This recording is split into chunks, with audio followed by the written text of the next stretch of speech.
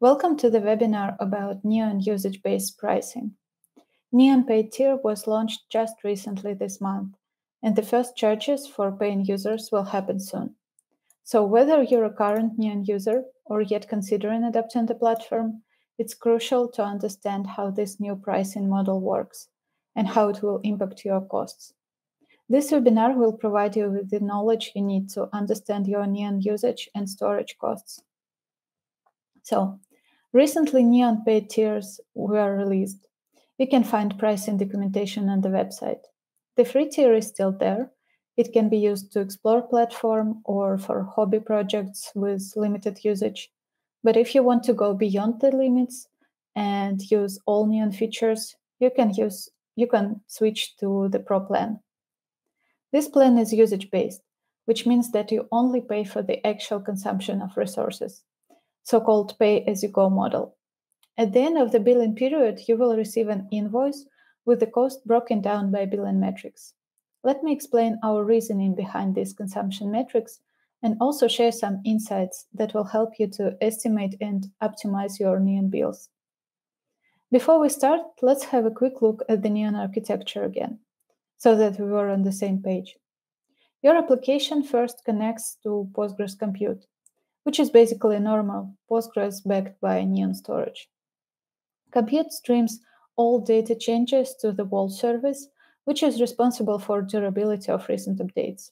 Then, this wall is passed to the page server, processed there, and then uploaded to the cloud S3 storage. As you can see, there are many moving parts in the system, but we only use for billing those consumption metrics which end users can control. Neon charges on 4 usage metrics: compute time, written data, data transfer, and project storage. You can find them in the usage panel on a project page. There you will see accumulated values for a current billing period and also current values, such as your current project size. Let's take a closer look at each of the metrics. The first usage metric is the compute time. It reflects the amount of resources used by Neon Compute. This one will affect the price most significantly for active projects. Compute time is calculated as a compute size multiplied by active time. The compute size is configurable. One compute can use from 1 quarter up to 7 compute units, where each compute unit provides 1 virtual CPU and 4 GB of RAM. By default, compute uses 1 CU size. You can change this setting in the endpoint configuration. This is a per endpoint metric, which means that it depends on the number of running compute endpoints. There are 2 more things that affect compute time metric. Currently, Neon turns the compute off after 5 minutes of inactivity. This scaling down to 0 ensures that you don't over-provision resources and never overpay for idle projects. The downside of this is some connection latency increase due to compute startup time. Currently, compute cold start time is around 4 seconds, and we're working on improving it further. Still, for some low latency use cases, it may be better to keep compute always on. New feature for configuring auto-suspend timeout is coming soon. And next feature that affects compute time is auto-scaling. This is the newest Neon feature, currently available to paid tier users in feature preview mode. Auto-scaling feature allows you to set minimum and maximum number of CUs for each endpoint, and the real number of active compute units will scale up and down based on the workload. It can be a game changer for projects with a load that can fluctuate significantly. For more details on this topic, check the presentation about autoscaling by my colleague M. Chernoff on these dev days. Next metric is written data. It shows the amount of data written by PostgreSQL for data changes. In other words, this is the size of the wall generated by PostgreSQL. The price for this metric reflects our internal wall service costs. If you're using multiple write branches, this metric is calculated independently for each branch and summed up at the end of a billing period. On this slide, you can find some rough estimates of wall size generated by different SQL operations. For ordinary workload, such as inserts, updates, and data upload, the amount of wall is usually proportional to the amount of data. Note that Postgres background and utility commands such as vacuum and auto vacuum can also generate some wall. And finally, note that failed transactions also generate same amount of wall. To measure the exact size of wall generated by your query, you can use Postgres function pgCurrentWallLSN to get the latest wall position before and after query, and use pgWallLSN to calculate the difference between LSNs. This will be your written data size. To optimize this metric, you can use batch operations where possible to eliminate wall metadata overhead. For example, use copy for data loading instead of multiple separate insert statements. Where applicable, you can also use drop and truncate for deleting data in bulk instead of using just delete command. And also consider using temporary and unlocked tables for data that doesn't need to be persistent. But beware that they are not persistent and the data will be lost after compute shutdown, even in the case of the automatic compute suspension. Next metric is data transfer. This is the amount of bytes transferred out of Neon database to the client, outbound traffic only.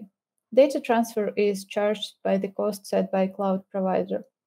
Currently, Neon is based on AWS, and we have plans to support other cloud providers in the future. And finally, the most Neon-specific metric of all, project storage. To provide branching, time travel, and other Neon features, we reinvented the Postgres storage format. For example, we store data and history together in a custom format, and branches are implemented as copy and write clones of this data. To dig into details, you can check our architecture documentation. So to build for this, we introduced synthetic storage size metric that reflects the size of data and history stored for your Neon projects. History is the Postgres wall, write-ahead log, retained for a certain period of time, also known as a point-in-time restore window.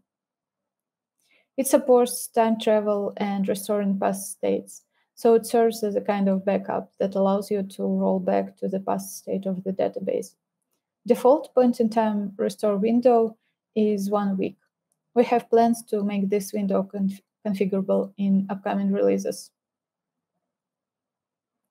Since the project size may change with time and it may not only increase but also decrease, this metric is defined as project storage size multiplied by time stored multiplied by price per hour.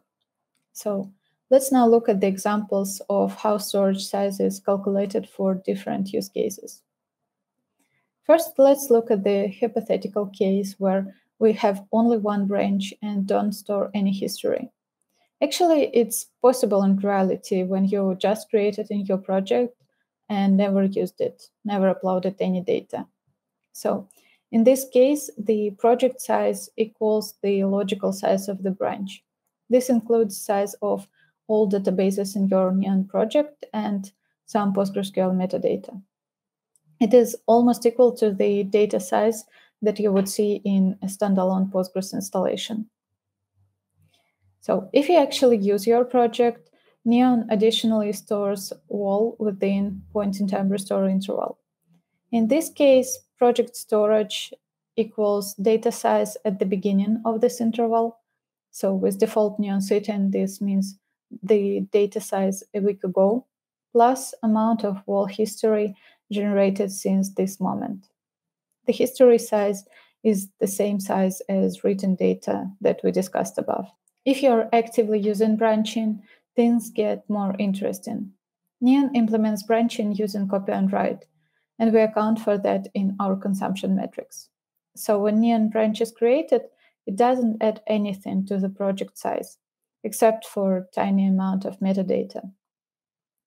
When the child branch grows, its wall is added to the project size. So the project size is calculated as data size at snapshot moment plus amount of changes in both branches. But what will happen when the history will diverge a lot?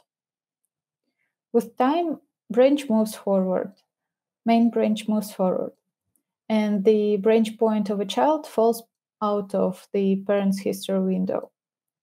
In this case, the child's snapshot is no longer shared with the parent, and it is accounted separately. The project size in this case is defined as if these two branches were absolutely independent. So it's data size at the snapshot for both branches plus wall changes for both branches. The storage price is small relative to the other metrics, so this won't have a huge impact on your bills until storage gets quite big. But if you use many branches, they may affect this metric. So the optimization advice here is to remove unneeded branches after you're not using them anymore. Each project is different, and so are the consumption profiles. So we have a calculator on the pricing page where you can estimate the usage-based cost for your project.